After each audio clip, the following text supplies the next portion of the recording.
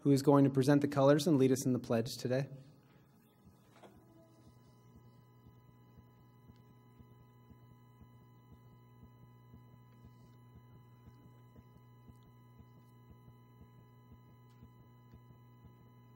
Yeah, wherever.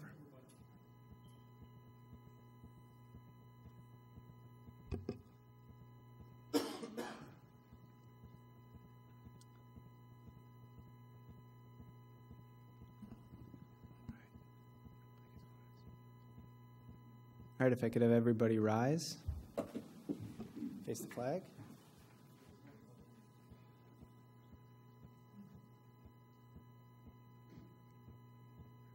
Thanks, sir. Allegiance to the flag of the United States of America and to the republic for which it stands, one nation, under God, indivisible, with liberty and justice for all. Awesome, thank you. And can I have you gentlemen come up to the front here and we'll take a picture?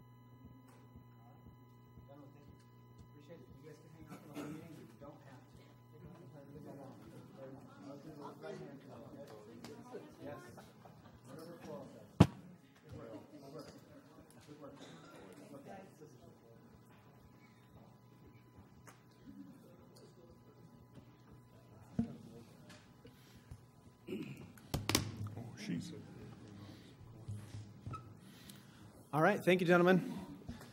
All right, call the roll, please. Trustee Sperling. Here. Trustee Lee. Trustee Hines. Here. Trustee Youngerman. Here. Trustee Marasek. Here. Trustee Bond. Here. All right, we're all here this evening. Moving along to public participation, thank you. We had the flag ceremony by the Cub Scout Pack 316, and now we will have, let's go out of order just a little bit. We'll do item C, which is recognition of Mike Murphy. Public Works employee Michael J. Murphy would like to turn it over to Director Hoppenstead. Thank you, Mr. President. Tonight, we'd like to recognize Public Works employee Michael J. Murphy for being what I would call customer service excellence. Mike was hired in April of 2004. He consistently delivers customer service excellence that far exceeds his job description. Mike is always willing to help out others regardless of the task at hand. His daily commitment to Montgomery Public Works is exemplary. Specifically, I want to draw attention to Mike's duties as a Julie locator throughout the MetroNet infrastructure deployment over the past year. This project was initially scheduled to take 2 years to execute. However, it was completed in just 11 months, due in part to Mike's ability to efficiently process Julie locates, at times hundreds per day. Mike's close communication with the contractors in the field and his ability to identify efficiencies in the program led to an earlier completion date. Furthermore, Mike took the initiative to review the plans for each segment of installation and consider how that installation may unknowingly affect the residents of Montgomery. Numerous times throughout the project, Mike would involve me and the necessary representatives from MetroNet to discuss potential impacts on private property prior to installation. In addition to the village's utilities, Mike was concerned about the impacts on private areas of enhanced landscape, fences, sheds, pets, swimming pools, etc. Utility locating is typically a process that only occurs right before the construction commences. However, Mike also went above and beyond to review many areas of installation on private property after the construction had been completed. This quality assurance is not a component of Mike's job description.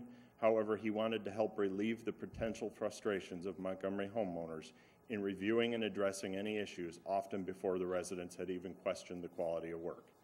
Please join me in thanking Mike Murphy for his commitment to customer service excellence as we present him with this unique award tonight. Awesome.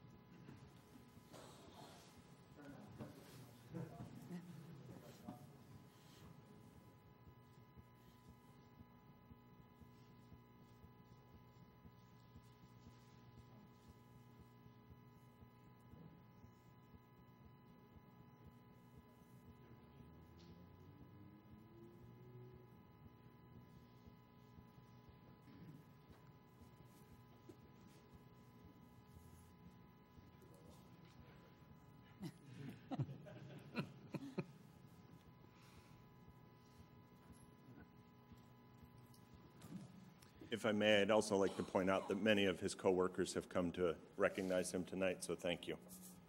Yes, was just going to also say that it really means a lot, to have members of the Public Works family here this evening as well. So thank you for taking a little bit of time out of your life.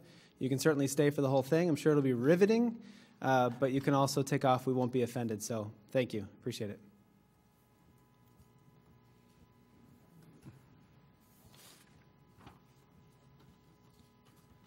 I'm going to go back up to item B, public comment. This is a 2-minute opportunity.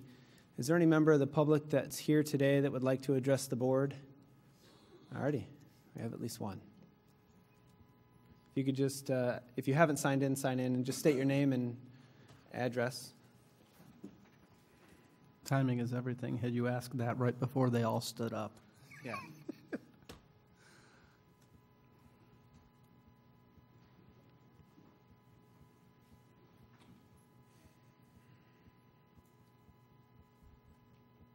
Before everyone leaves, I want to publicly thank the Public Works employees I met a month ago. So since they're still almost in the room, my name is Brent Wilson. I've been a resident for 13 years. Recently this summer moved to Liquor Creek West, and I'm here to talk today about the flooding that we had a month ago, almost a month exactly ago. I wanted to bring a, eyewitness account of what happened, and also implore that the village board could do something for us to remedy the situation and make it not happen again in the future, or at least not have as much damage as we seen last time. So I've got some photos. Unfortunately, I don't know that I can really show them all to you all at the same time. They're not really, it's a nice panoramic spread I have here, but I'm gonna have to walk around. But is that okay? Can I walk? Yeah, oh yeah. Mm-hmm. All right, so what you see here is a series of photos that I'll walk around a couple times to show. You've got a panoramic view, basically, of the combat easement area between, between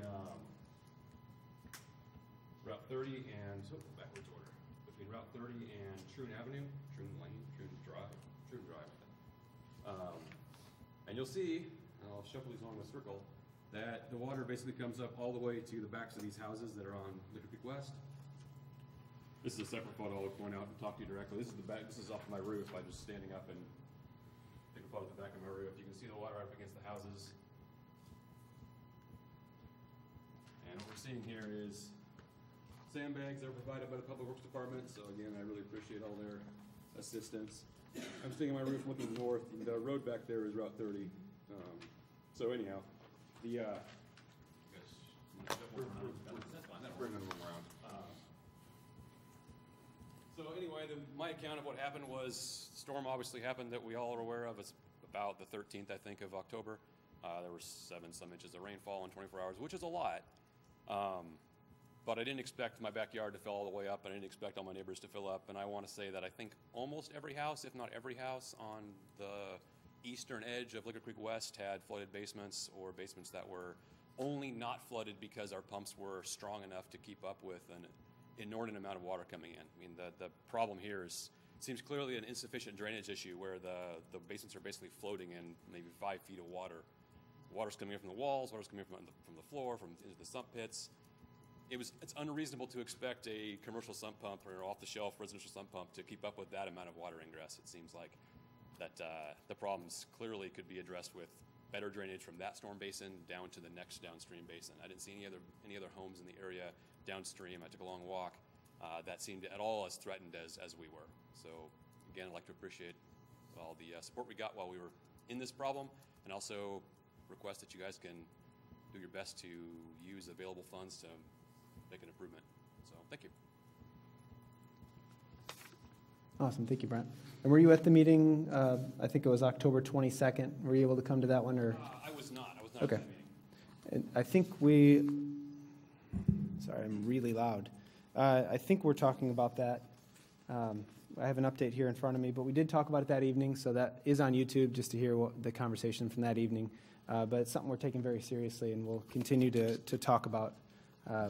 I guess the benefit is that now we're headed into the winter season, and so we have some time to actually analyze, take a good look at it. So, yeah, I wouldn't expect anything to happen before the winter, and I'm just crossing my fingers that anything like this happens until it's time to be fixed. So I appreciate it. Thank you. Thank you, sir. Any other resident wishing to address the board?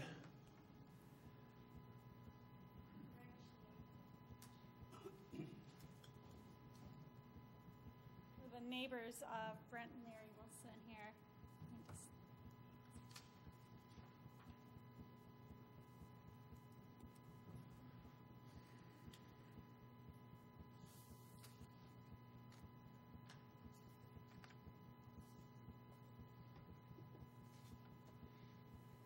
So rather than repeat pictures and whatnot, we were definitely a home that took on water. Weren't aware there was even a water issue, and I guess several years back there was in that area.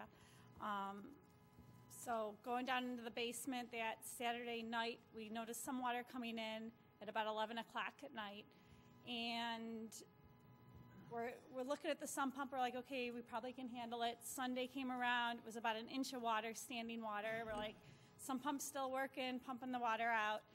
And it wasn't until Monday morning that we woke up about 5:30 in the morning to whistling of our furnace. And that's when we saw that the water coming into the basement was so great, and the sump pump was still working, but we were now at 6 inches, or the first step of our stairs in our house. So our items that we thought were okay all day Sunday with the 1 inch of water seemed protected, but then by the 6 inches, it picked up all of our Rubbermaids and dumped them. So the aftermath, we've been, definitely, we had to throw some more sump pumps in to kick the water out. Really, the walls of the basement had no cracks, nothing was coming through the walls. It was all coming from the basement flooring, because that first day on Sunday, when it was only the 1 inch, we were able to squeegee quick enough, and we saw just the water permeating from the ground. So I do have some pictures of the internal, like what the basement was taking on, but again, we never had a sump pump failure. It just had a sump pump failure of keeping up with the amount of water coming in through the basement floor.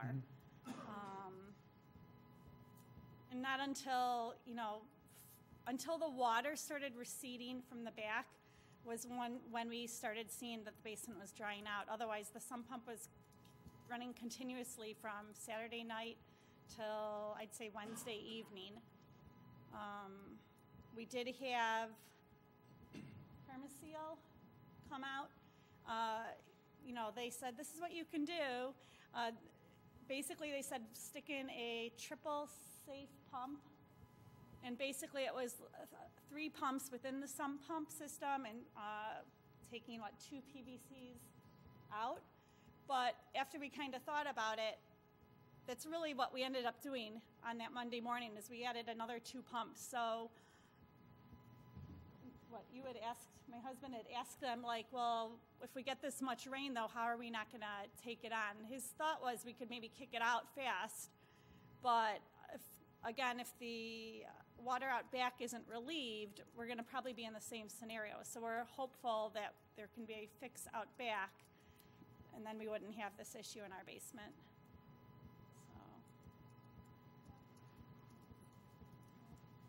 Awesome. My name's Andrea Arndt. All right, thank you. And if you do want to share those photos, you can email those to Debbie, and she can pass them along to us. How many houses on Bryan do you think were affected with this recent storm? Five or six that I know of. And then I do know there was another house on Troon. So Bryan and then Troon, there were the houses that back up along the retention pond back there. I know of one neighbor that spoke up saying that they were having a similar water issue, that there were no cracks in the basement wall, that the water was just coming up from the ground. Okay. 7. No, right. Okay. And this, and as you alluded to, this is a similar situation happened a few years ago, and we studied our engineers took a look at that and actually made some improvements downstream of there, really to get the water out of there a little bit quicker. And so in, I guess, more instances than not, seems to have been an improvement. Obviously not great enough to help in the situation, so we're looking at it again to see what we can do.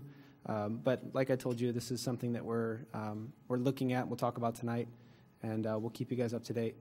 There's one more thing. We have family that lives in Naperville area, and actually they were talking about a lift station. What's it called? David Augustine. A lift station pump that they have there when the rains get so great. They use like this water hits a certain point, and they're like taking that water that's just sitting and kicking it elsewhere. Like almost like a sump pump for the whole area. Right. Yeah.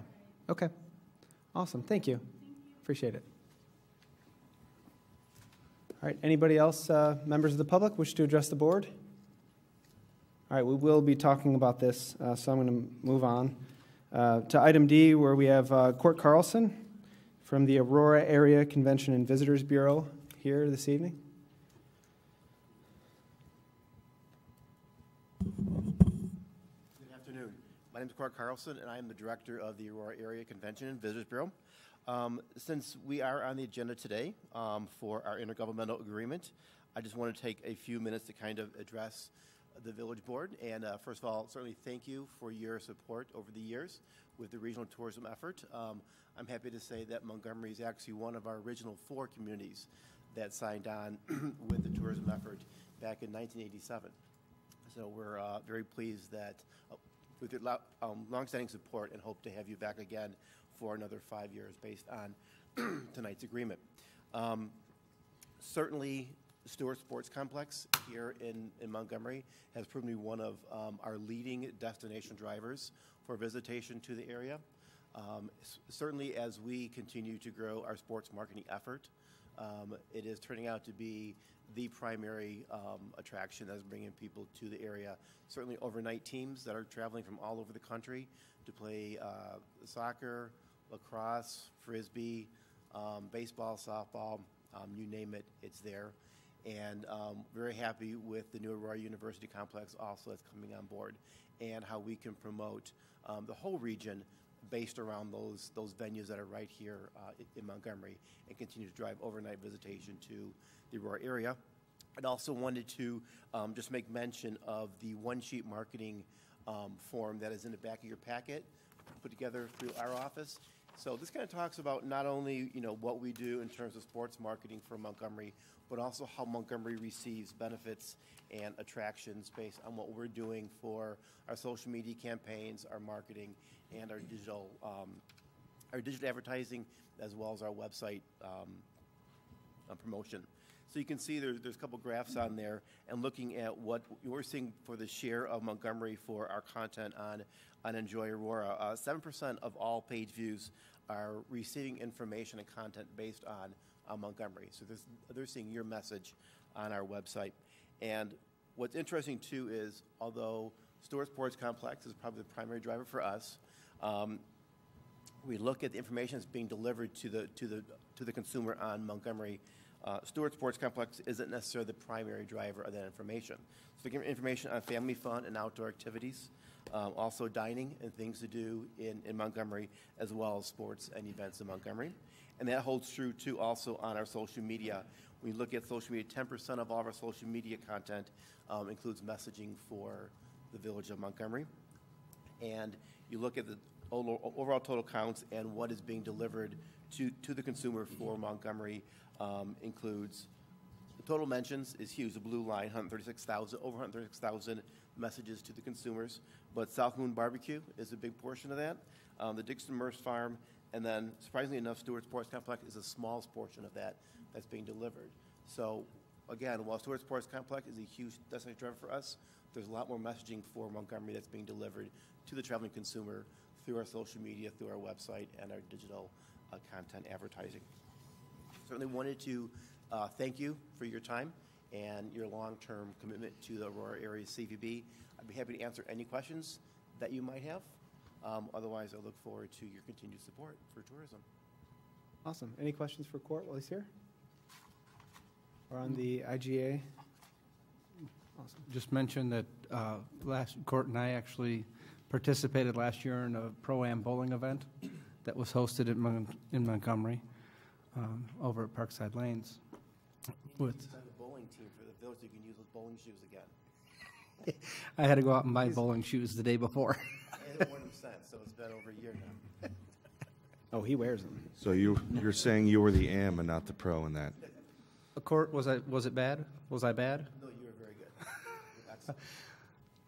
It was enjoyable. It was a great time, though. It was, and I mean, it really was such a fun event, and the people and the fans and the kids that were there, and then to go on and watch TV the following weekend and see the people that I actually got a chance to bowl with, actually bowling, that they were here in Montgomery, staying in our area, and. I'm Sean Rash, who's the host of that event. He's coming back again in June. He actually is from Montgomery, and he's one of the top 10 bowlers in the world right now. So he bowls for Brunswick. He's based right here in Montgomery. Parkside Lanes is his local home. So we're looking forward to having him back again in June of 2018. Very cool. Thank you, All right. Court. Thanks, Court. 99 is not good in bowling. All right, move on to the consent. I'll read the items and entertain a motion for approval. Minutes of the village board meeting of October 23rd, executive session minutes of October 23rd, accounts payable through November 8th, the building report for October of 2017, accounts receivable report for October of 2017, cancellation of the committee of the whole meeting for November 21st, and the village schedule of meetings for 2018. So moved. Second. Trustee Youngerman. Yay. Trustee Marisak. Yes. Trustee Bond. Yes. Trustee Spurling. Yes. Trustee Lee. Yes. Trustee Hines. Thank you. That carries 6-0. Under items for separate action, we have the renewal of the IGA with the Aurora Area Convention and Visitors Bureau. Unless Jeff had anything to add or questions? Motion to approve? Second. Go ahead. Who was that? Trustee Marisak. Yes. Trustee Bond. Yes. Trustee Spurling. Yes. Trustee Lee. Yes. Trustee Hines. And Trustee Youngerman. Yay.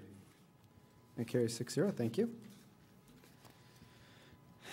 Item B, we have recommendation of the Plan Commission of PC 2017-011, preliminary plan for a special use for a plan unit development for an apartment development located on Reading Drive.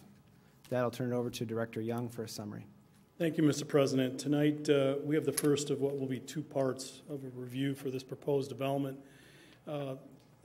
We're looking tonight at the Plan Commission recommendation for approval of a preliminary plan and special use for a plan unit development for an apartment development, which is proposed to be located on 20.67 acres on either side of Reading Drive. The applicants are S.R. Jacobson and Sons and Edward Rose and Sons. This site was first part of an annexation with the village in 1992, which included all of the Ogden Hill area, and this 20-plus acres was a portion of that and zoned at that time R6 or multifamily.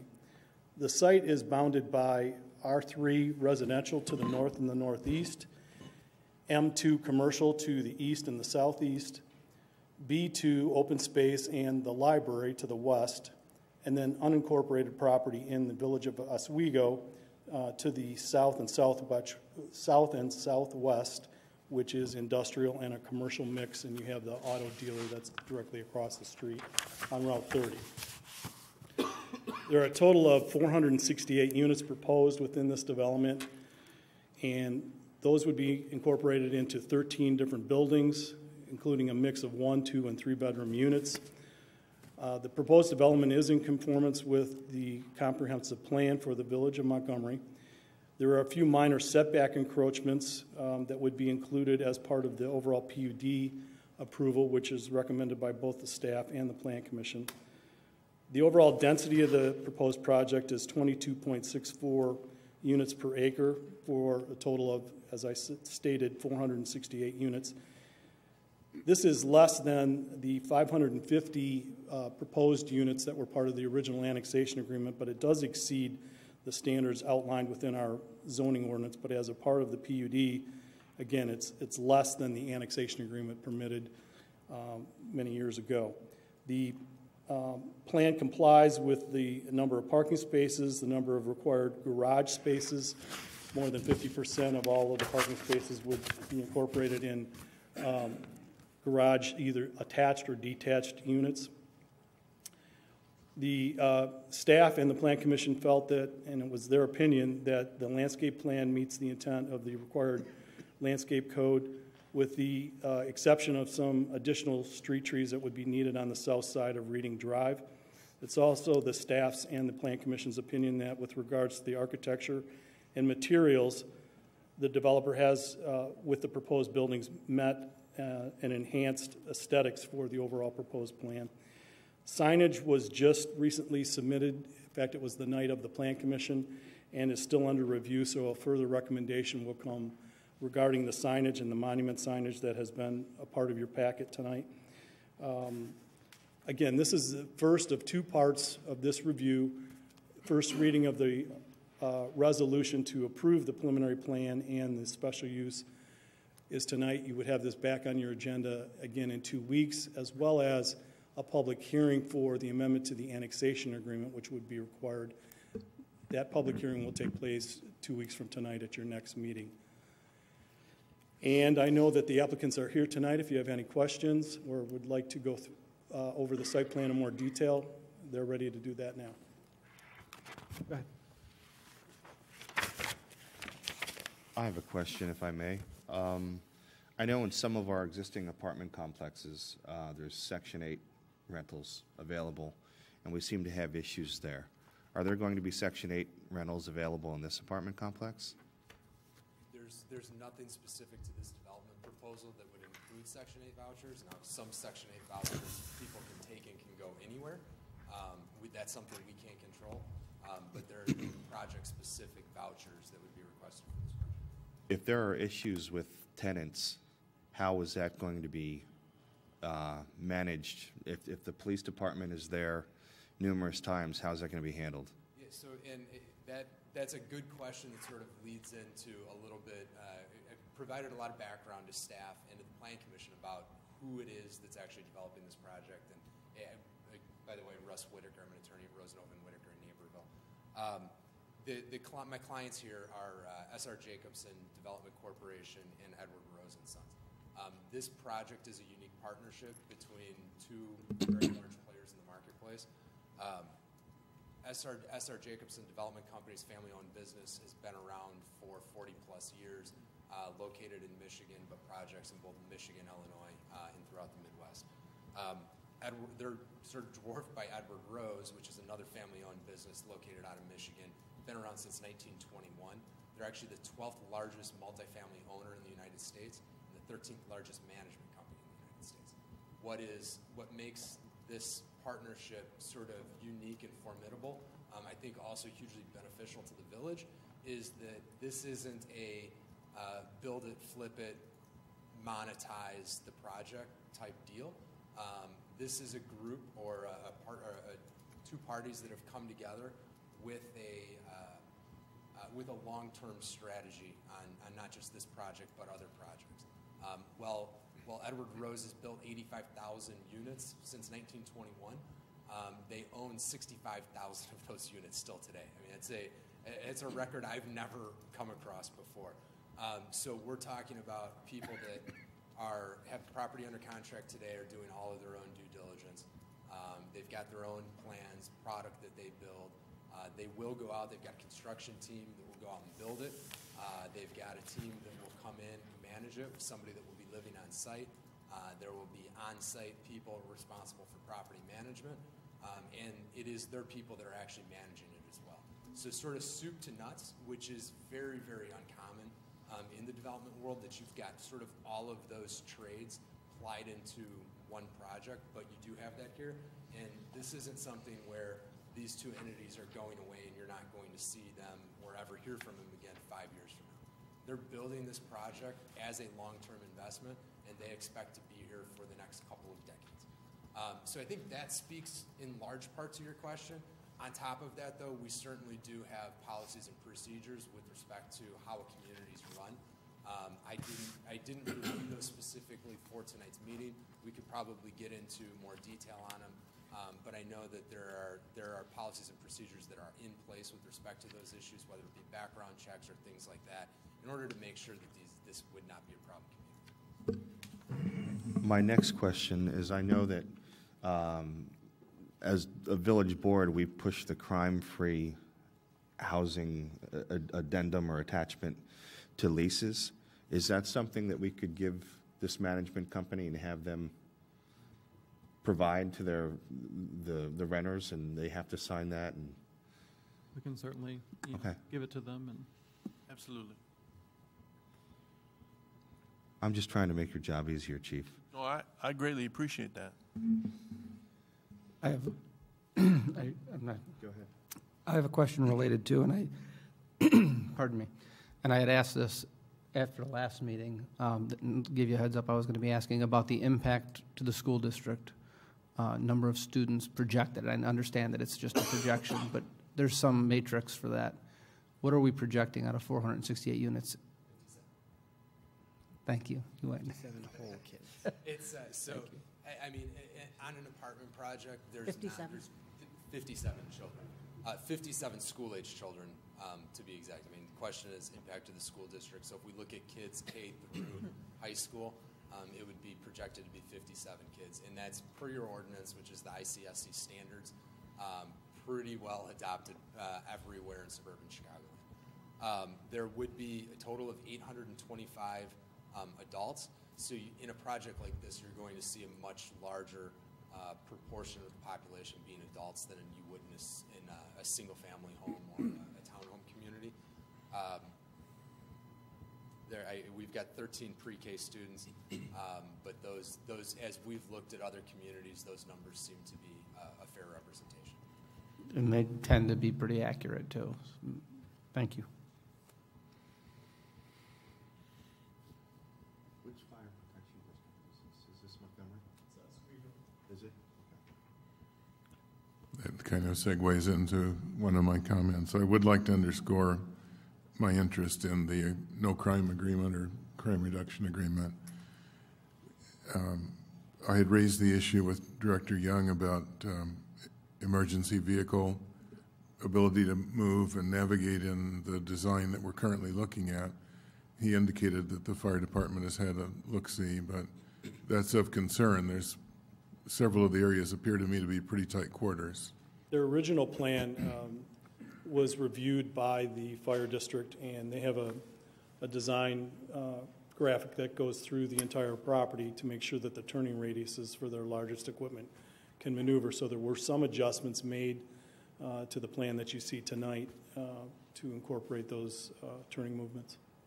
I felt like I could identify a few areas where if there were emergency vehicles there probably wouldn't be room for other vehicles to get in and out, to the extent that might be important.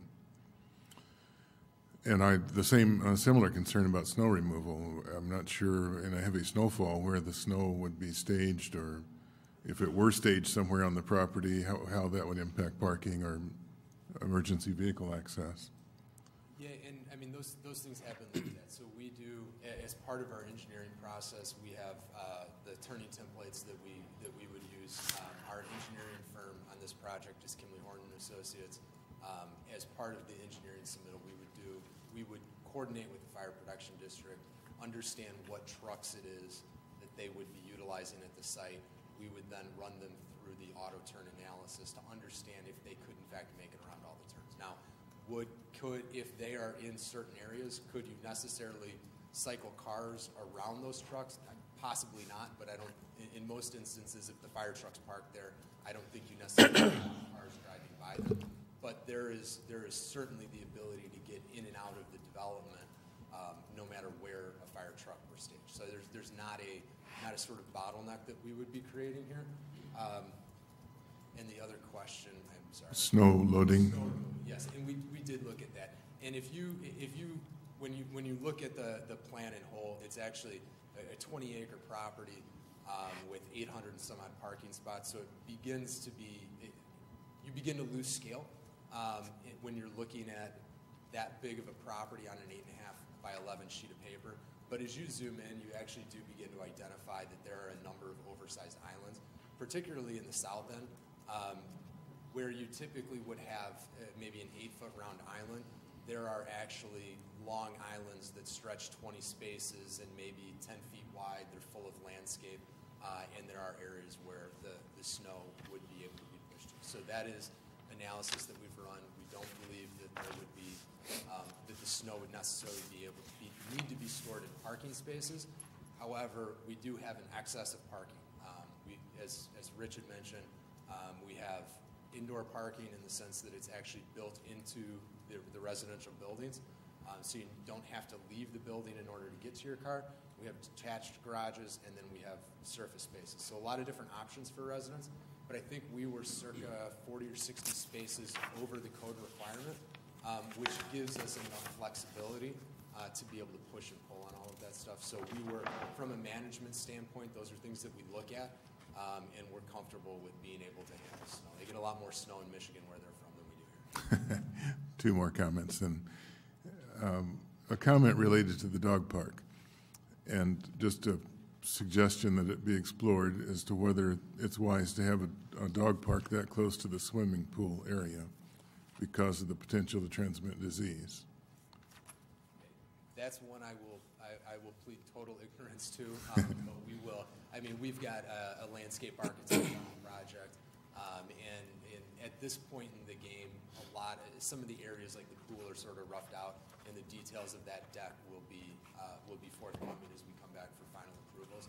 So that's absolutely something we can look at as well. Please do. I like the idea of a dog park. I'm just not convinced that next to the pool is a good spot for it. And my final comment is related to density. While I really like the look and feel of the architectural design, I would be much happier representing our public if the density were closer, somewhere in between where you want to be and where our current standard is. So it's a very dense construction that you're proposing to us. So yes, but no. And it's interesting because the density is really driven by how the application before you was positioned. We've talked about this being a 20-acre parcel. We actually have 30 acres. So we have the 20 acres that you see that are the proper area that's being developed. We also have a 9.25 acre parcel that is immediately adjacent and then wraps around the library. If you were to look at that total 30 acres that we'll be buying, your density is going to drop down almost right to the code requirement. So if you look at all of the acreage that we're actually buying as a part of this project, I think the density falls right in line with your code requirement. It's really a technical issue of how the petition was drafted. And the reason we did that is because that additional 9.23 acre parcel is zone B2. If we would have included that in our petition, we would have had to include a rezoning request. And frankly, our intent, and this is something we've been working with village staff on, is that becomes a publicly dedicated open space. So it does fulfill that intent where it's open space, which has the product of reducing the density. But our perspective is that should be more publicly owned than privately owned, and the village can then, if there's the desire to do launches down at the creek or whatever the desire is on that area. And I know in the prior annexation agreement there was some desire for public access down to the creek. We'll go ahead, we'll give you that whole 9-acre parcel, and whatever you guys do with it, so be it, so long as you're not building convenient apartments. I think that's a fair request, right? Okay. Another question. Onyx Drive and Reading Drive, or Reading Drive, are they to be village-owned, or are they private? Reading is already, isn't it? Reading is. Reading? Reading is. Oh, is it? See, never That mind. would be by the library. Yeah, I didn't know where the library was 2 weeks ago, so. Runs right into it. But Onyx Drive, we're not proposing any new public right-of-way, so no increase to any of your maintenance cost on that side of it. Onyx Drive would be private improvement owned and maintained by us. Frankly, the only roadway or access type improvement that is required as part of this overall deal is we're improving Goodwin to include a left turn lane into the project, and we've studied that through a traffic study and found that was necessary, and that's something that we'll be taking care of. Related question, is there to be any parking on either Reading Drive or Onyx Drive?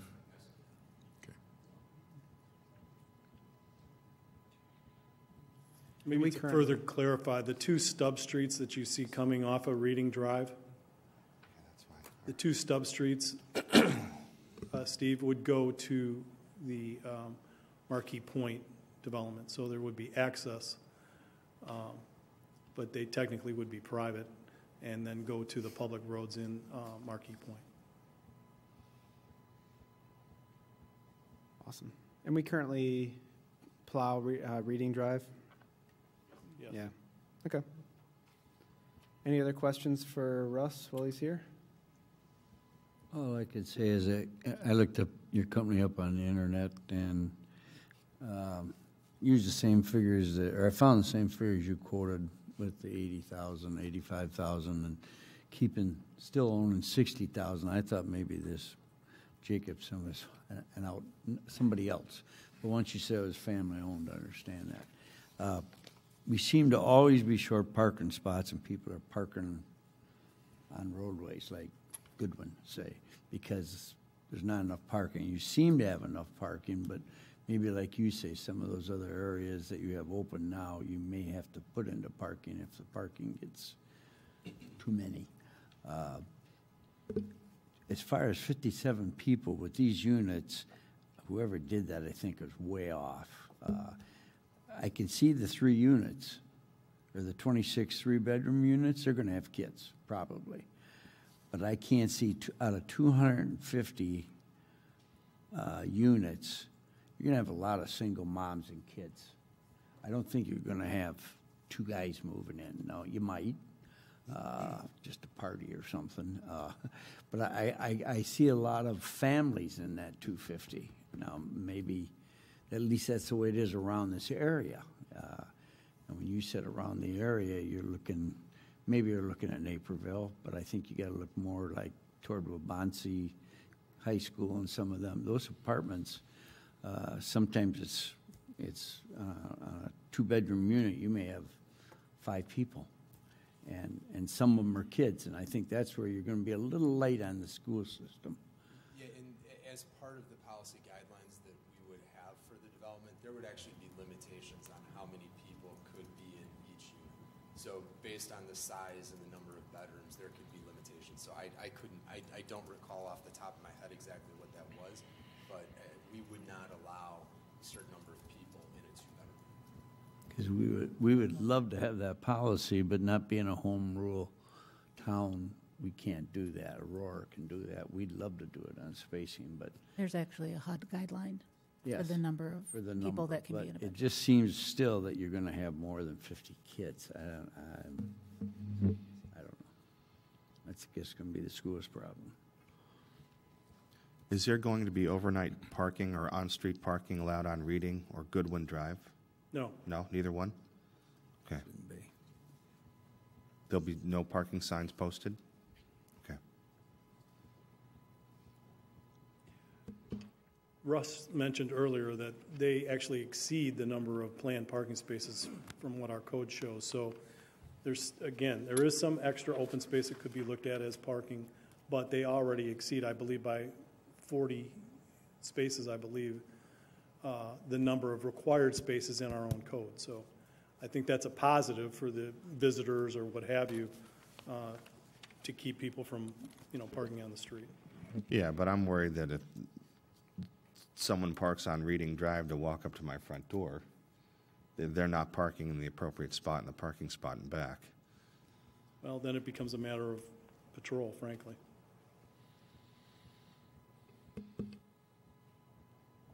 All right. Any other questions for Mr. Whitaker or the petitioner? As I mentioned, this is the first reading tonight.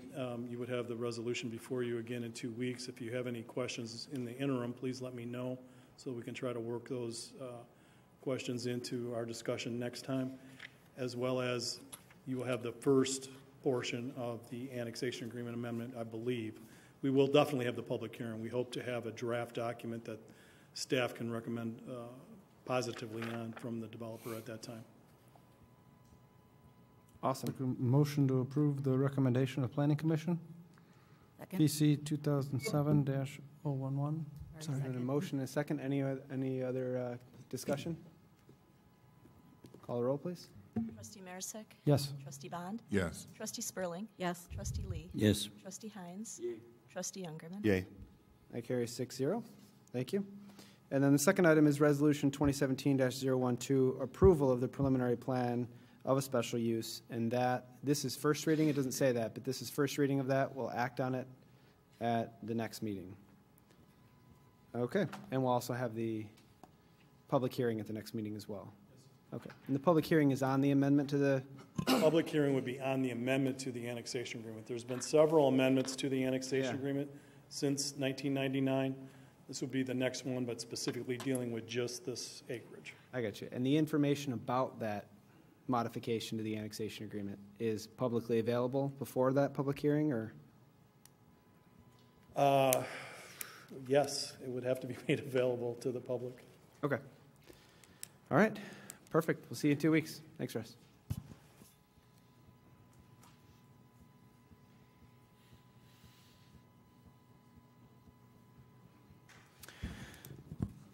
All right, we'll move on to item D. We have 2018 motor fuel tax resolution, which is 2017-011, approving salt and calcium chloride purchase. And I will turn it over to Director Hoppenstedt for this one. Thank you, Mr. President. As you know, the authorization and use of motor fuel tax MFT funds require a resolution to be passed by the Village Board and approved by the Illinois Department of Transportation. The village is also required to submit for approval by IDOT a municipal estimate of maintenance costs. The proposed costs for the upcoming fiscal year total $72,242. We're recommending the use of MFT funds for the following.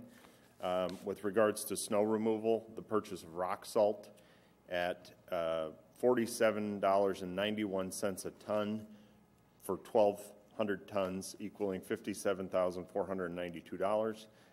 2,500 gallons of calcium chloride at $1 per gallon, equaling $2,500.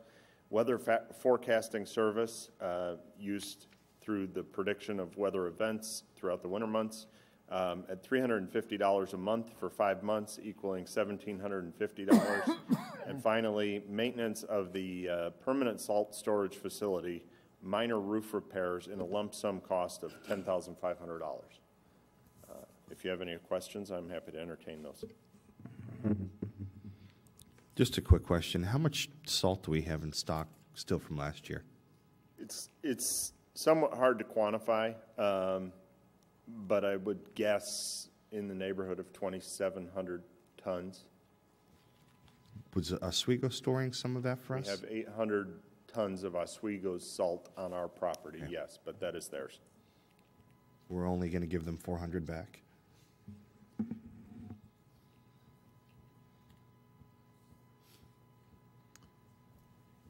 Motion to approve. Second. Call the roll, please. Trustee Bond? Yes. Trustee Spurling? Yes. Trustee Lee? Yes. Trustee Hines? Trustee Youngerman? Yay. Trustee Marisak? Yes. That carries 6-0. Thank you. Item E, we have recommendation of the Montgomery Development Fund Committee, and then I guess we'll take that one. Who wants this? Well, staff is requesting that we table both items E and F for tonight. Based on new information we have received, the committee needs time to discuss the item again, and then we'll bring it back to you in the future. Anybody opposed to that? Perfect. All right, moving on. Items for discussion. 2017 tax levy. Thank you, President Brawley. State statute requires the village announce its estimated and proposed 2017 property tax levy at least 20 days prior to the passage, which is scheduled for December 11th, 2017, in advance of the filing deadline of December 26th. Staff recommends the village board announce an estimated and proposed levy of $2,284,335. That includes new construction, and then it also includes the cap under the property tax extension limitation law of 2.1%, for a total of $119,361, higher than last year. Something that I included this year just for the board to see the relation between the three graphs. The rate setting equalized EAV, or the EAV that you see on your tax bill, is going to be the top graph, and then the middle graph is the tax rate. You can see that those are moving opposite of each other. So if the EAV is going up, the rate's going down. So and then on the bottom, essentially you take the EAV times the tax rate, and that's where you come up with a tax levy. What you're seeing in the later years there, 2010 and after, is a very slight increase each year. That is going to be the new construction growth that the village has had over those years.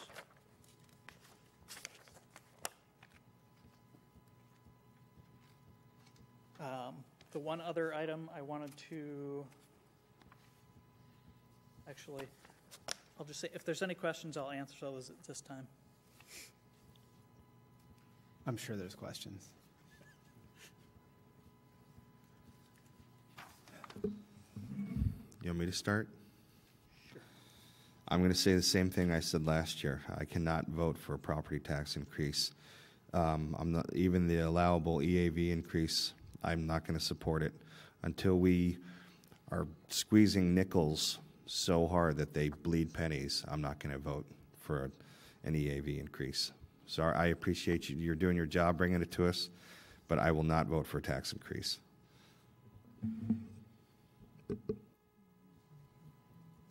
Yeah, I think for the past 3 years in a row, we've pulled out the PTEL 4 years.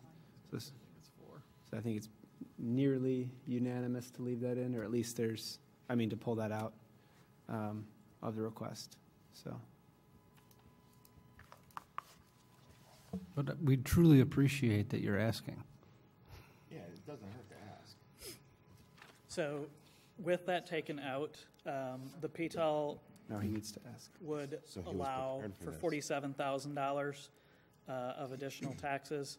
The new property we're looking at would raise approximately $72,000. So that's the split between the two. If we take the PTEL out, the 119 will then go down to that 72. And that is just in new construction and bringing not fully assessed properties up to full assessment? Correct. Okay. Yeah. Could you repeat the first number again, Justin? The impact of not increasing our levy? The impact of not increasing the levy by PTEL is $47,000. Okay. I like the fact that you were prepared and actually had the number pulled out for us. Thank you. Oh, and I was going to tell you this after, but I really do appreciate you actually bringing that to us so that we can make that decision, which you knew we were going to say anyway. But the reality is we're trying to keep the part of our property tax bill that comes from Montgomery, constant, if not falling slowly, year over year, just to do what we can to help, maybe setting that example for other agencies to do the same, which some have. Kane County, I know, has done that. So with that, we will have the public hearing on this in December. The public hearing will be at the second meeting in November. All right, we'll have it in November then. And then we'll pass the ordinance. That's what it is. December 11th. See, there you go. Awesome. Thank you. Is this our last meeting for November, though? No. We have one more? 27th. Okay, thank you. It'll be the Monday after Thanksgiving. Wow. All right, with that, we'll move on to item B, which is the drainage issues that we've been talking about. Engineer Wallers. So this evening, I'd like to review two items, follow-up from the October 23rd meeting. The first is regarding Aurora University. At the October 23rd meeting, we talked about that we believed Aurora had done and fulfilled all the obligations under the Kane County Stormwater Ordinance and our floodplain ordinance. And I just wanted to recap that so that you had that information. So at this point, from a detention standpoint, the amount of impervious that they added to the project required 9.5 acre feet of storage. Their plans provided 10 acre feet, and the one element that we're still waiting on is the certified volumes. That's what the as-built is, so that's still pending. But the point is, as it was designed, it met the criteria. The second item was relative to floodplain comp storage, and the floodplain fill was approximately 3,857 cubic yards. And we compensate that at a ratio of 1.5 to 1, so it's not just a 1-for-1 requirement. So they were required to provide 5,786 cubic yards of storage, and they actually proposed 6,264. So again, they met the requirement from the design side. We're still waiting on their as-built their as-built survey to determine that. Just again to recap, that was the floodplain map that we used to determine the amount of fill, and that is not recorded as regulatory yet. That's the best available data that we have for the site. The regulatory map has a smaller amount of floodplain on it, so we tried to use the more conservative mapping for the calculation of the requirement for the comp storage. So as soon as we get the as-built, we'll certainly report that to the village board so you'll know that that's been accomplished per plan. And I don't want to cut you off, but we had people's, houses were flooded on October 13th. We talked about it on October 22nd. Everybody indicated that their support for investigating this and looking at it. How does it take that long? I know that the university is using the facility, has got occupancy to use parts of it, but yet they still have not turned over a simple survey of the land. Because all the while people are cleaning up their basements and trying to get back to life, and we can't do a survey and send it into the village. Well, I talked to the university again today. I've been after them to get hopefully something before tonight's meeting on the as-built so that EEI would have a chance to take a look at it. They have changed engineers in the process of going through this first phase of development, so they got caught up in between two engineering firms, frankly, and not to make excuses for the university, but it was a situation where they're asking for follow-up of the previous engineer, who's perfectly willing to do it, but what I was told today was that as of late last week, they were still waiting to get some additional information from the surveyor so that they could complete the work on the as-builts and get it to the university. So that's where it stands as of today, and in fact, they came in personally and told me this about 4 o'clock this afternoon. So I appreciate it. I don't mean to put either of you in the hot seat, and it's certainly not your issue, and I appreciate you being the advocate for the residents that are here. It's, as you're probably all aware, it's pretty commonplace for us to look at doing temporary COs, and maybe frankly we have to evaluate that again. There was an extreme push by the university to get a temporary CO to have the fields activated so that they could be used for some competition late this fall. Now, they told me today there won't be any other, I don't believe there's any other events there this year. But again, we're looking for the final as-built just as much as the university is, and we hope to have them next week. Yeah, and I don't mean to imply that the university had done anything wrong in this, that they, you know, the as-bills might come back that they did everything they were supposed to do, but we don't know that, and so it'd just be nice to see that turnaround a little bit quicker, but everybody in the room, I think, understands that, so, okay. And I would say that just the last element on that project, we understand there will be a phase 2, and we're certainly going to look at opportunities to improve anything we can relative to the Linden and Johnsonwood drainage. The county's well aware of it, and certainly we'll be working with them to try to see if there's something in the phase 2 which actually gets closer to those residences that we might be able to help them. Thank you. Okay, so the second item I wanted to cover is the Lakewood Creek drainage investigation, and I included in the board packet the report that was done in 2013 for your reference, and then this is the presentation that we did October 22nd of 2013, and then we've updated it to address some of the items from the November storm, or excuse me, the recent October storm that we just had.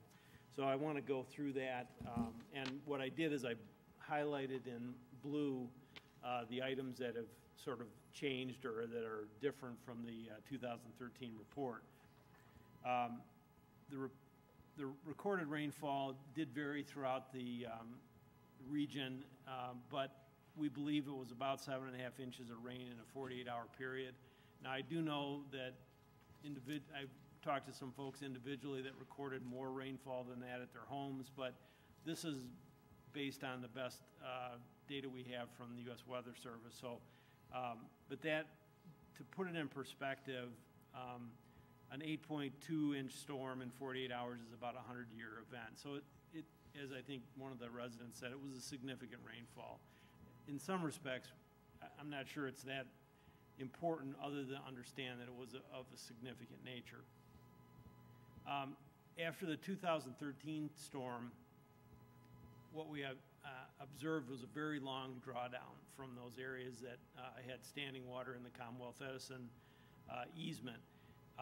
The improvements that were made after 2013 did help. We know that from observation. So while the drawdowns, I don't think were as quick as anyone would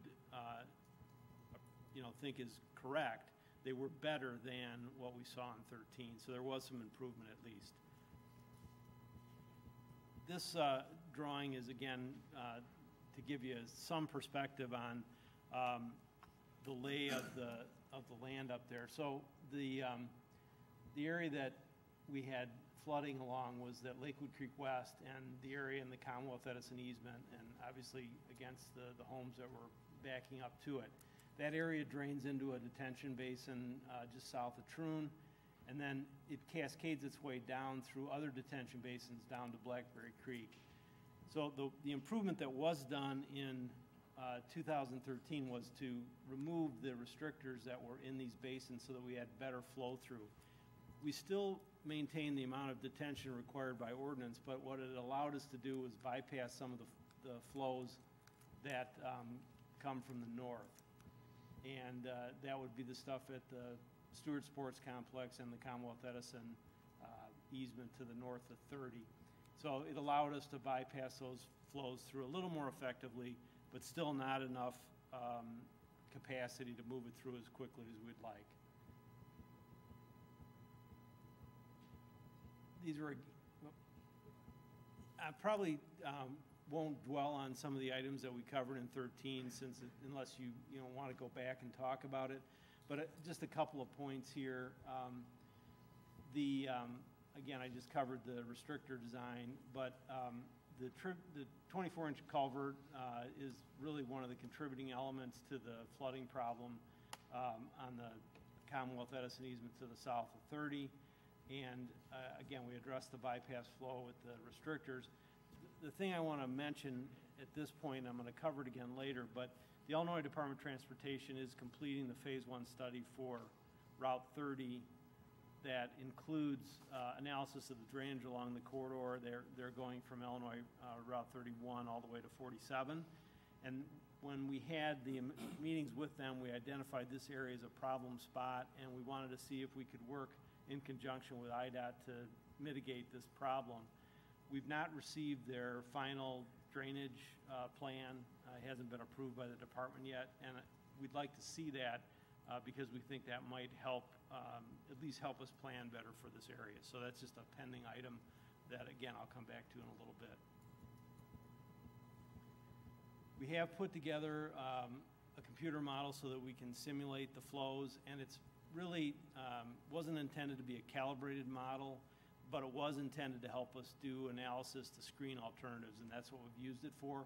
We can go to the next step of calibrating that model. We can talk about that at the end to see if it's worthy of that investigation. But again, we're really looking to upsize the restrictors and bypass the flows, and that's what the recommendations were back in 2013. We developed both short and long-term recommendations. So if we can move on then.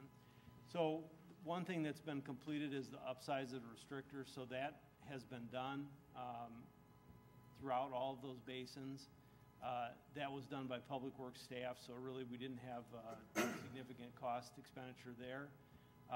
We talked about it in 2013, what could be potential funding mechanisms, whether it was general, CIP, special assessment, or special service area. That was probably one of the bigger limitations in 2013. Obviously, since then, we have the infrastructure funding mechanism that wasn't in place then, so that's something we can talk about a little bit later. On the long-term side, we looked at extending a 24-inch storm sewer from basically the culvert on 30 all the way through and down to the detention basin just north of Troon. At the time, it was estimated about $113,000. We've updated the cost. These are still preliminary numbers. If we move forward to construction, obviously we'll update these costs as we refine it, but order of magnitude about $143,000. I suspect it'll come in less than that, but that's the number that we have at this time.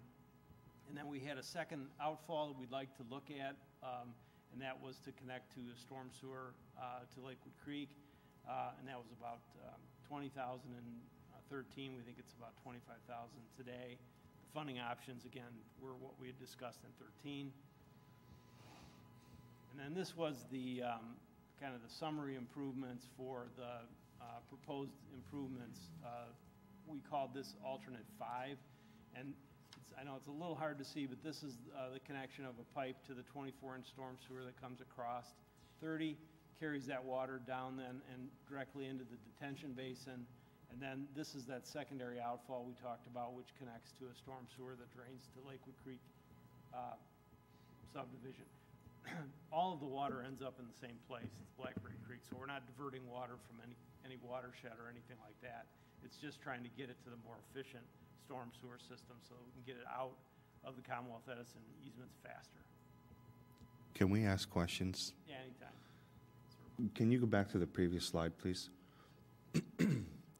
What happens if it all ends up in the Blackberry Creek, right? If Blackberry Creek is so high, and will it ever not allow more water in?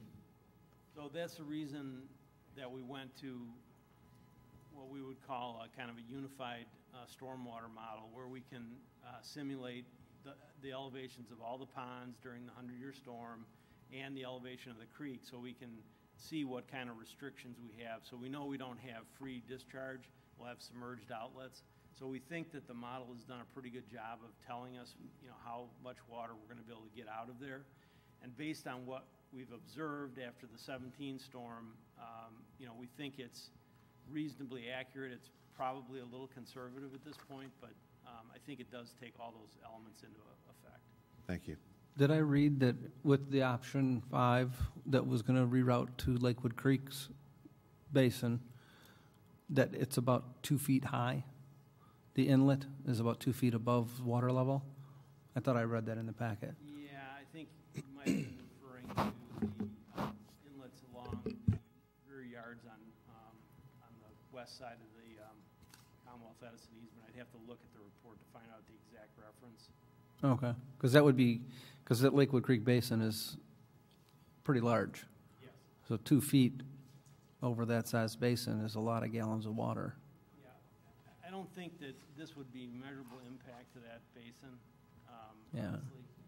That's, also the thing that we put at the conclusion of that basin is basically when we finally, if we would have had funding, let's say in 13, we would have done some additional modeling to ensure that we didn't have any issues relative to overload of that storm sewer. We haven't gone to that next step yet, but I think if we move forward to a solution and want to implement it, we're going to want to do some additional modeling just to ensure that we haven't missed something, obvious. But we don't think it's going to be an issue.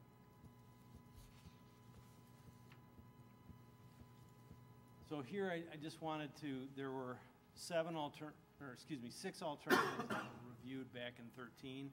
We basically dismissed, number 1 was basically to put the restrictors in. So that's been accomplished, that's in green. The ones that are highlighted in red were not held for further study. So the one in blue is alternate 5. That's what was held over for additional study. That was the addition of the 24-inch storm sewer and then the 15-inch relief storm sewer from Troon. And then getting ready for this meeting, we added another alternative, number 7. We wanted to see what would happen if we put in a smaller diameter pipe in the Commonwealth Edison easement. And so alternate 7 is that reflects that that smaller pipe, which would be a 15-inch pipe. And if you go one more, Jeff, there's a exhibit that shows both those alternatives. Okay. So on this one exhibit, you can see this is the original 24-inch. This would be alternate 5. But what we did is we installed a 15-inch pipe here to see how effective that might be to drain the Commonwealth Edison easement and try to reduce costs a little bit. We haven't quite finalized all the modeling on that, but we thought it would be appropriate to look at additional alternatives just to see if there's a way to reduce costs. And mainly with the thought that if IDOT manages some of the water on Route 30, they're proposing to do a storm sewer down to Blackberry Creek as well, that we wouldn't need the 24-inch, necessarily need the 24-inch. I can't say that for sure yet.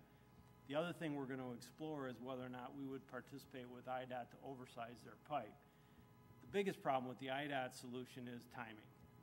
We may not be able to wait that long, and I think that's probably the reality, but I think it's prudent to at least look at it. We can always, we don't have to implement based on their solutions, but we should know it at least and make sure that this thing works as effectively as it can. So next steps or additional considerations, we'd like to determine the impact of the IDOT US 30 Phase 1 proposed improvements, just so we know exactly what they're proposing and how it impacts this area. Either alternative 5 or 7, or if we added a number 8, for example, will require some easements from ComEd.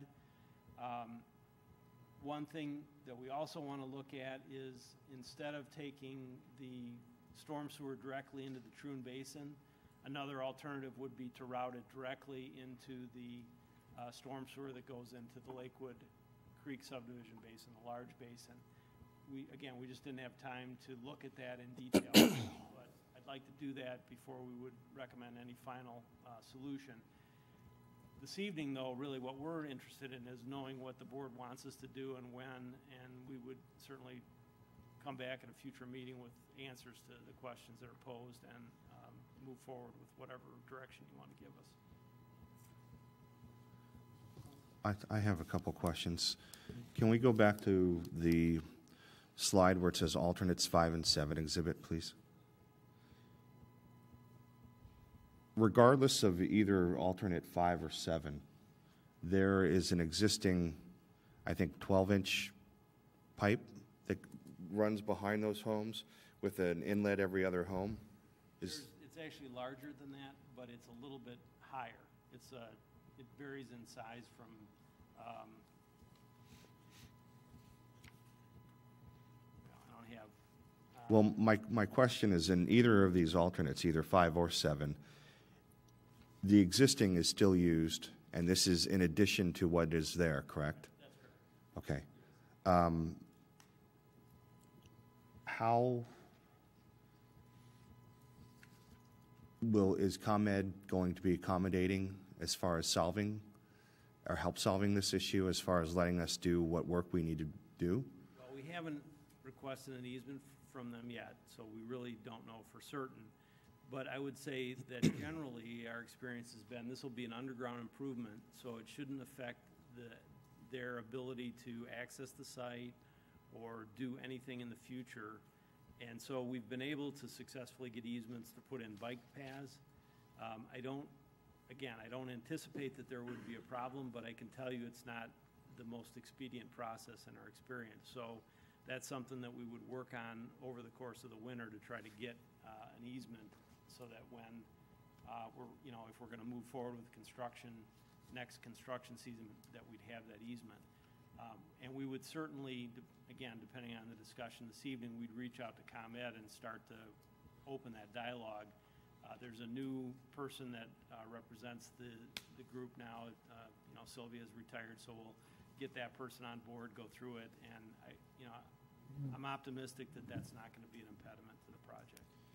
In the, you mentioned the state and Illinois Route 30, and that we may not at some point have to do that if we were doing a 24-inch.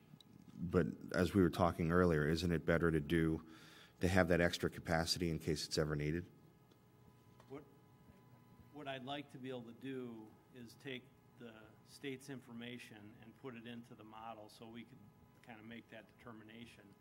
You may be absolutely correct.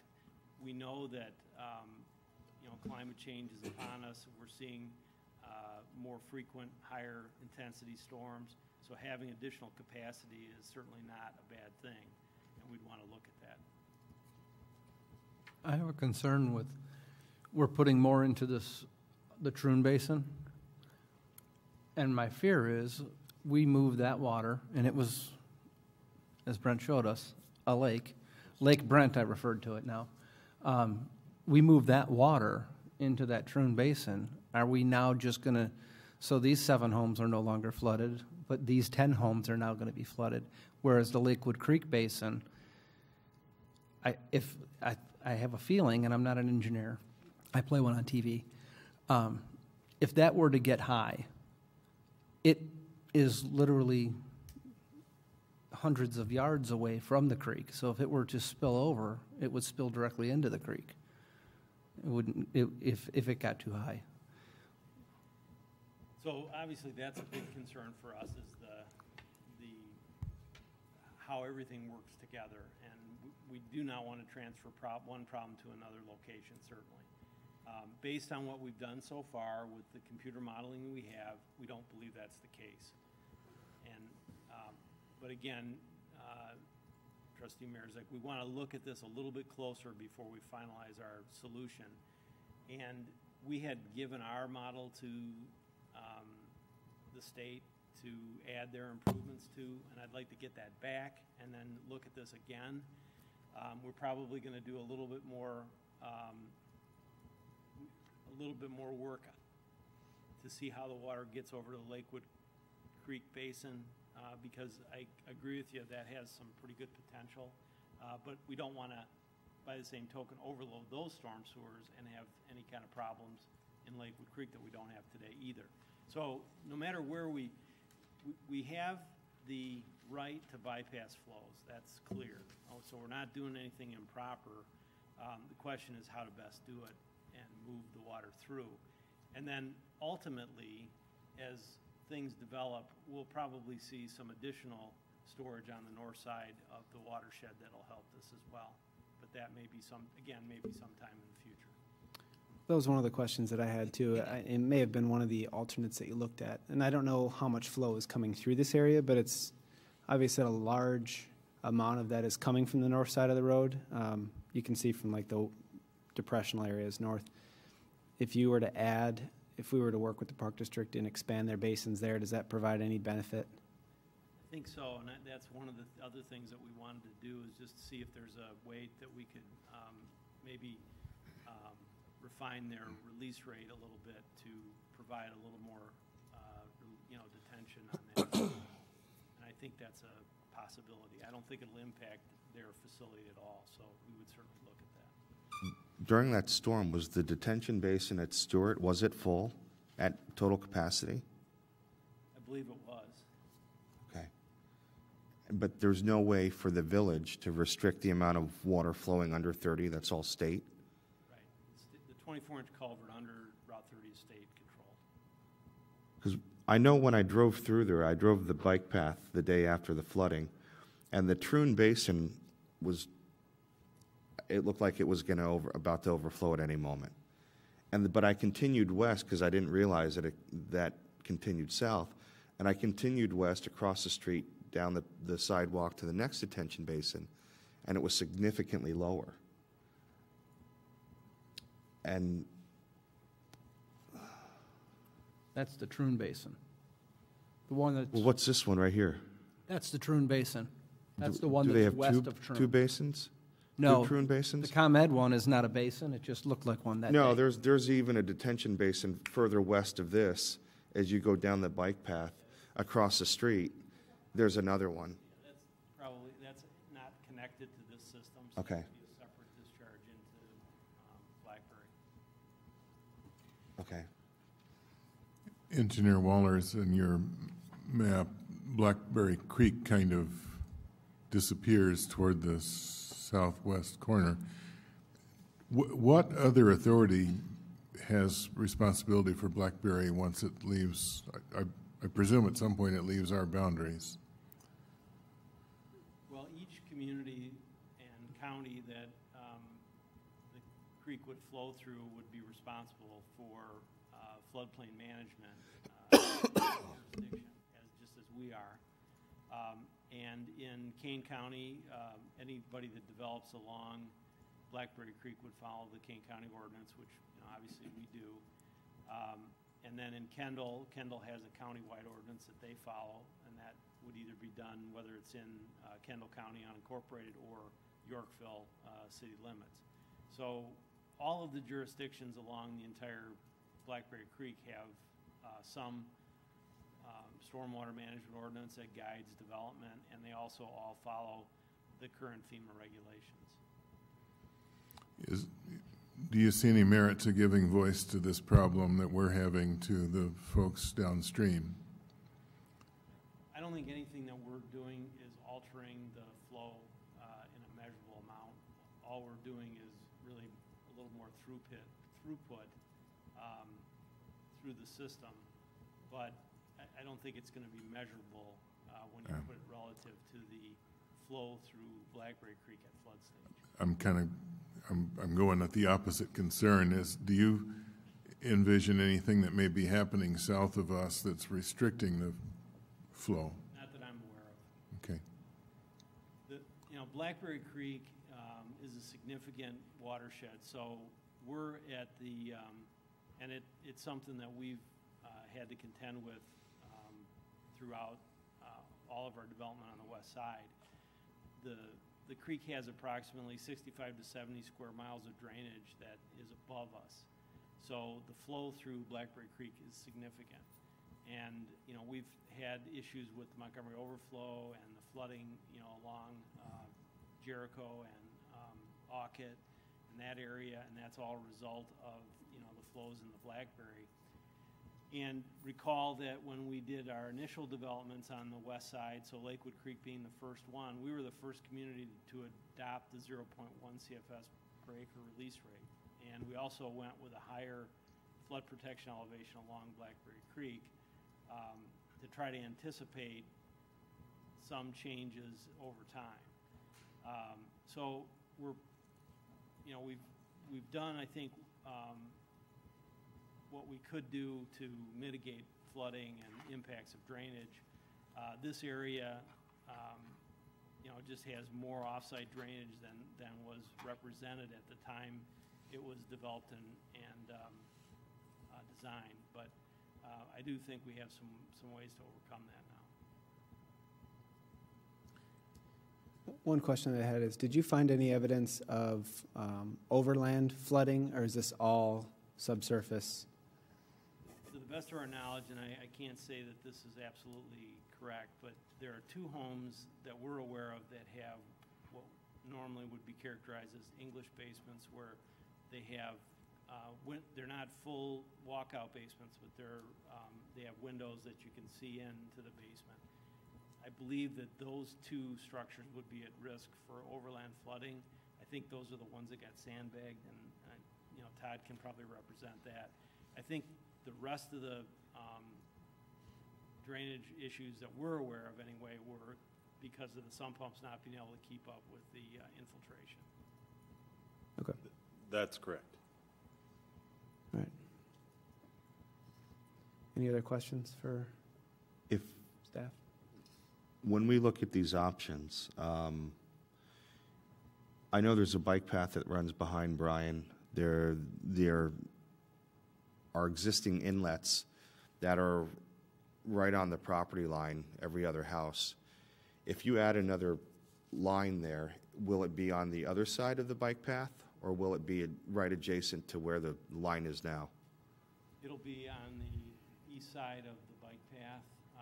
If we put the 24-inch in, we put it to the far east side of the Commonwealth Edison easement. If we put the 15-inch in, we pick up a low area, and we want it to be on the west side of the Commonwealth Edison right away. But in all cases, it would be east of the bike path trail. So we'd be leaving the storm sewers that are in people's backyards right now and avoid having to tear up all their backyards and putting it all in the ComEd right away. That would be the plan. Yeah, but it hasn't been designed yet, so we don't know for sure. So it sounds like we need to, go ahead. You had a question? No, I was going to summarize, but Oh, so there's 2 of the houses that had overland flooding have the lookout English basements. That could have. That could have or did have. Is it customary to have that construction in a low-lying area? Did the builder not do right by these people by putting? Well, Doug, I don't think anybody was aware of the problem, honestly, when those homes were designed and put on those lots. Honestly, we didn't believe there was a problem there or know of any issues, and it wasn't until the 2013 storm that we realized that we had an issue. So I don't think, it's probably not, it's just, sometimes things happen. And Wasn't foreseeable. I don't think it was foreseeable. Okay. And how long before, and this, we're really trailing on with this, but how long before 2013 were these homes built? Stumped everybody. So 2004 is what you're saying, and that's the west side of the easement. It's interesting that no storm event in 9 years that we know of, or that. I mean, honestly, we monitor storms pretty closely here, and I can tell you that 2013 storm was one of the larger storms that we had. And I'd have to go back in our records now, but I just think that we didn't have any major storms. Yeah. You know, we had obviously in '96, Mm-hmm. we had the major storm, but following that, we didn't have anything close to the July 2013 storm, the April 2013 storm until that occurred. And then, this following October, that was a significant event as well. Well, and this one also had 4 days of rain leading into it, which exacerbated the saturation, which it sounds like is what caused the majority of this problem, is the ground just couldn't take any more water. Definitely adds to the problem for sure. The homes near the Aurora sports complex are located in the floodplain, correct? Some of those homes? Well, some of them are in the regulatory floodplain, and some of them would be in the area that we think are going to be prone to flooding, but it's not a recorded floodplain right now. But again, we use that as best available data. Are any of the homes on Bryan Lane or Troon in a floodplain? Okay. All right. Any other questions? Go ahead, Stan. Well, a comment. In the summary that you provided, which is extensive and helpful, you do kind of recommend moving ahead with alternative one. Is that something we should be discussing now? That's the one we have completed. So one, we did get all that work Okay. done, and it was effective. Again, I know it's not as effective as people would like, but it did make a difference based on our observations from 2013. The question now is whether we move forward with an alternative 5, possibly or alternative 7, or possibly an alternative 8. Okay. And if the board directs, we would look closer at those and come back. Again, we want to look at those in comparison to what IDOT's proposing as well, so we kind of have a little bit of a idea of what they're going to do and how that affects us. And then we can always remove that from the equation and analyze it as well, so that we know that we're responding to solving the problem, not waiting. Because I don't think any of us can predict when the state may have funding for the Ad Lane project on 30. Not in 5 years, probably. Probably not. No. And how many homes do we know of that took on water or actually had, other than the pumps running, had standing water in their basement? I can't answer that, Mayor. It's a little bit difficult to quantify. We had only 13 residences reach out to us during that storm, including 2 that we knew took on overland flow, as Engineer Waller stated. A few of those were not even in Montgomery. The residents were confused about their location within a township boundary and not served by our storm water system. So that was 13 village-wide or in this 13 area? contacts, residential contacts, Yeah. during that storm. Reportedly, through social media and other avenues, we've learned that there are many more homes that could not keep up, or their sump pumps could not keep up, but they did not reach out to us, so I don't have those listed. Okay. Pete, you keep alluding to this information that we're eventually going to receive from the state. Do you think that we're going to get that in the next few weeks?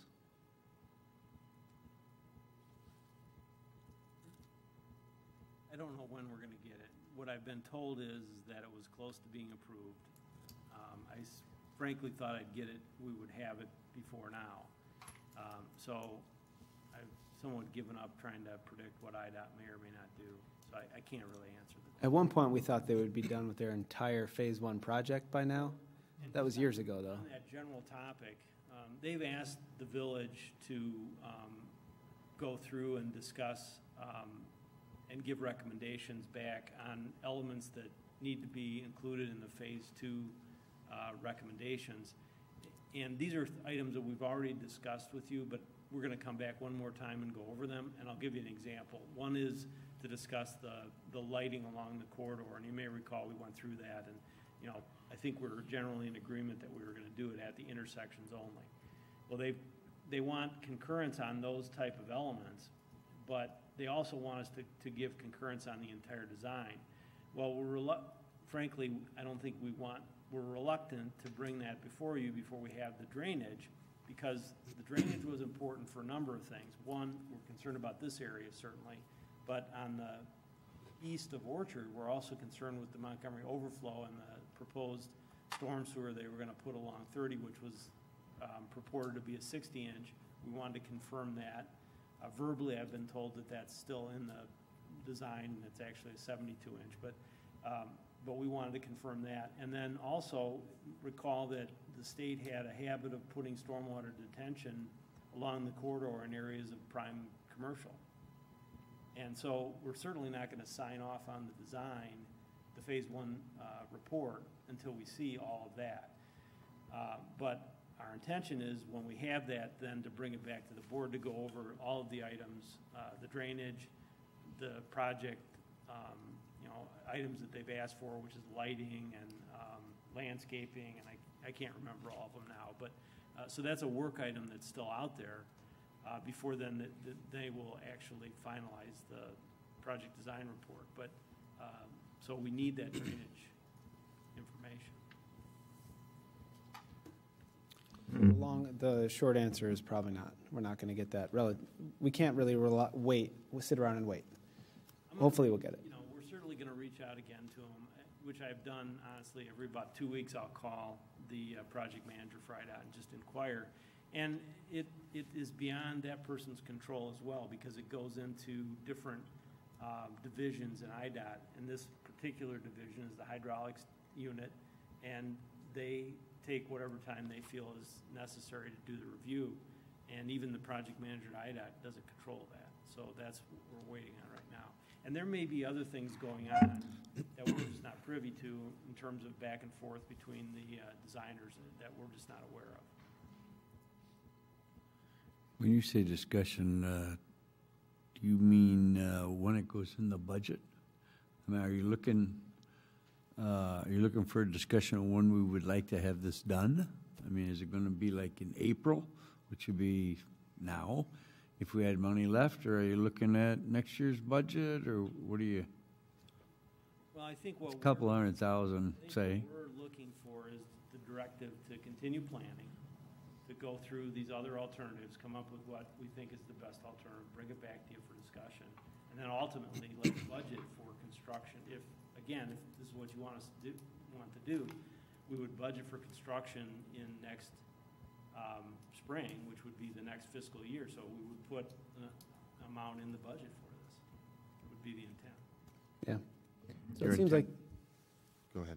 No, it seems like there's definitely more work to do. I mean, the solution hasn't been identified yet. We've looked at this in 2013. They've updated some stuff now, but there's definitely more work to be done here. I think we proceed with that, reach out to ComEd just so they at least understand what's going on. The one point that I feel obligated to make is that, this flooding situation is relatively very localized, right? It could be a dozen houses. Is that a safe estimate? Or 20 houses? Again, it's really difficult to put a number on. The 13 contacts we had were village-wide, and some of those 2 or 3 were outside the village. Yeah. So from that neighborhood specifically, or Bryan Lane, only 4 homes come to mind off that list. And nobody on Rebecca reached out? Is that Rebecca to the east? Correct. On the other side of the easement? It was all on Bryan Lane? There was one on Troon. We did have some inquiries from Foxmore and Fairfield. I mean, it was widespread throughout the community. So very, very limited number of contacts. Now, that's not to say that certain homeowners just might not see the need to make Public Works aware of their individual situation.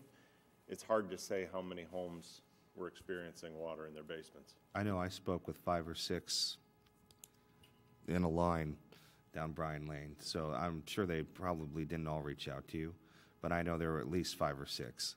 Listen to the residents, I would say 8 to 10 total. Okay. Right? But correct around there. And in reference to the Rebecca side of that, I don't think there was. That seems to be, and Brent, you folks live there. It seems higher. Mm-hmm. That west side of that easement seems to be considerably higher than the east side. I'm sorry. That's a good point as well. So the only comment that I was going to make with the amount in the homes was that it's arguably $140,000 fix for stormwater problems for 10 homes. And I'm not saying that it's something we should or shouldn't do. I just wanted to at least make that point, that it's a significant cost to install all this storm sewer that we would see benefits of in the 50 to 100-year storm event, which I know everybody talks like we're getting a lot more, and I think we are. but it would be a rare instance when this improvement is being utilized. So I just need to at least state that. But we're going to do everything that we can to improve the situation. And I think we're halfway down the road, and we just need to finish, look at all the options, see what ComEd has to say, and bring it back in the future. My goal is to have Engineer Wallers continue looking at alternatives 5 or 7 and bring those back to us sometime in the next few months. That way we can make a decision and get something scheduled for construction in spring of next year. That would be our goal. I mean, yes, the benefit may be to 10 or 12 houses, but there are 10 or 12 houses that aren't in a floodplain, and they're dealing with water issues. Yeah, no, absolutely. I mean, you've stood in the basement, so have I. Yeah, I'm not saying it's an insignificant problem. I'm just highlighting the fact that, and the other thing too is we're going to do everything we can do to look at this, look at all the options, see what the best solution is.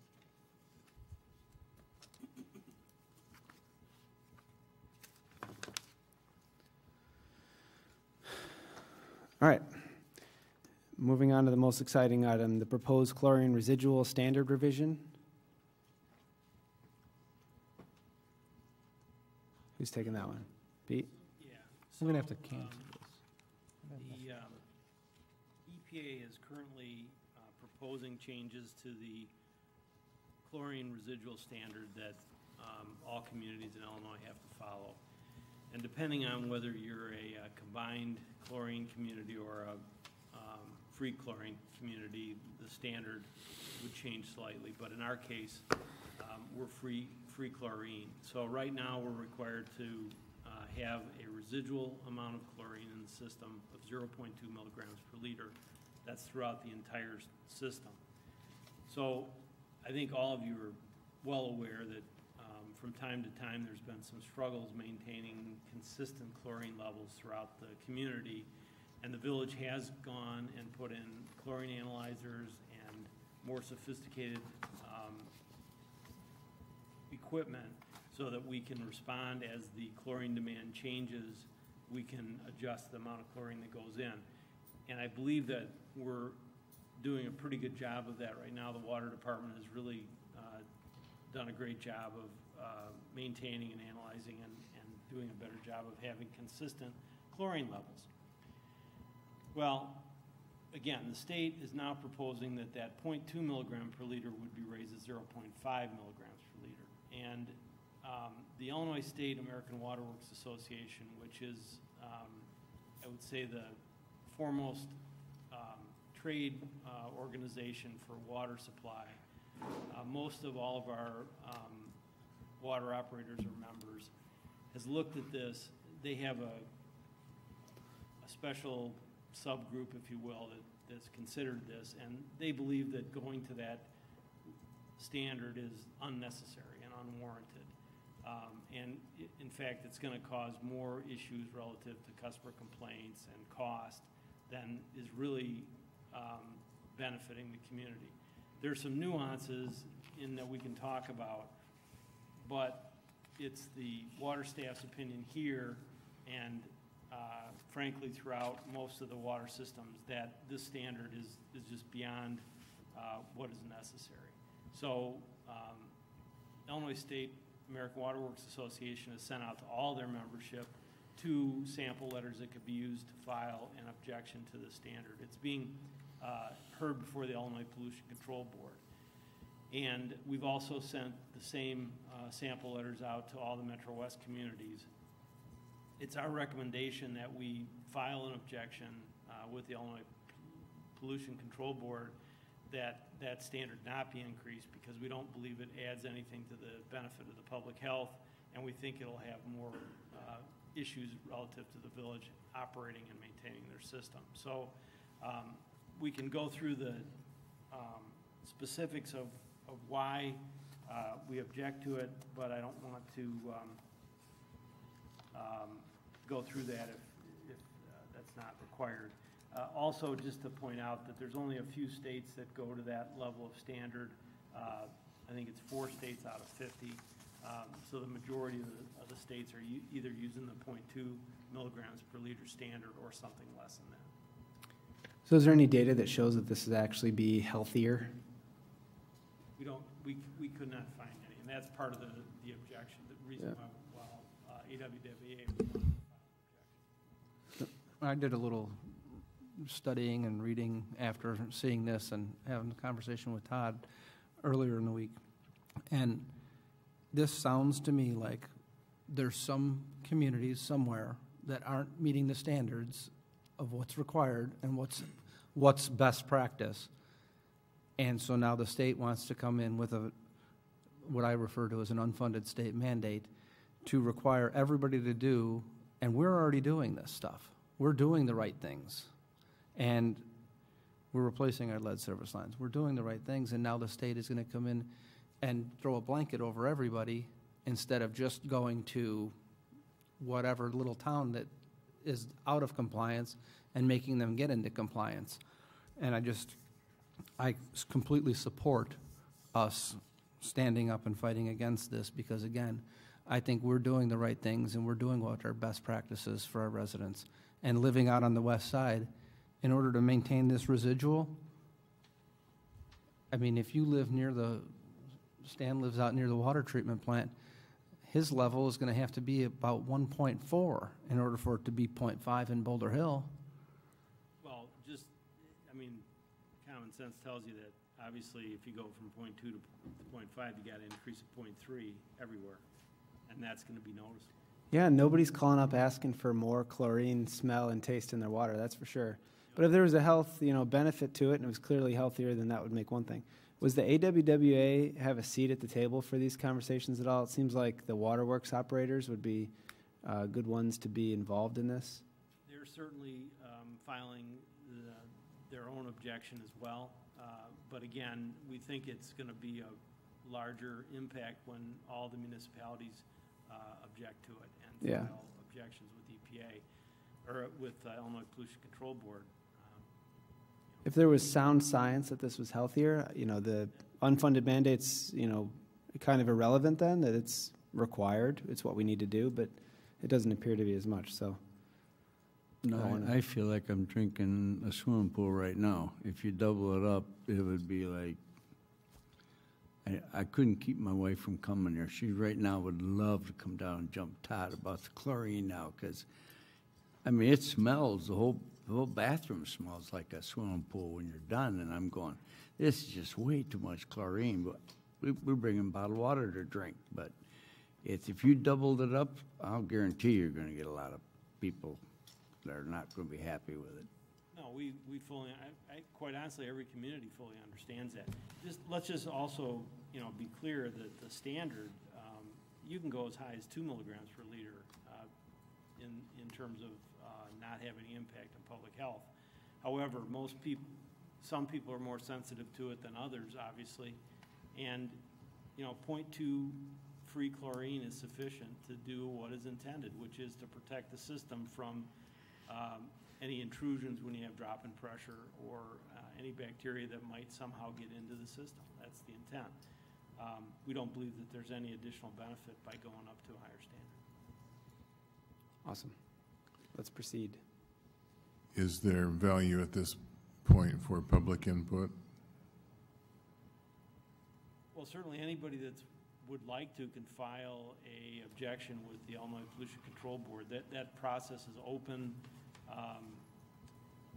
We're asking that we get these letters in before November 16th because that's the next public hearing that's going to be held in Chicago, and we'd like to have that on the record for that. But the record will be open for some time for people to make comment if they'd like. Maybe that could be a posting on our website for people that are interested. It would be a great Facebook post. Facebook, yeah. Since Facebook seems to be so great at motivating people, and especially on the west side where we had all those folks come to that water meeting with concerns about the smell of the water. It would be great. All right. Object. Any new or unfinished business? I noticed. You noticed. I'm glad you all guys on noticed green and gold. All you Bears fan? I didn't That's even, all I wanted to say. didn't know they played. All right, moving on, the committee of the whole meeting on the I have 21st. one item. Hello? Was canceled, and then we'll move back to new or unfinished, as long as it's not sports. Please. So I had the opportunity this morning to serve as principal for a day at Nicholson Elementary.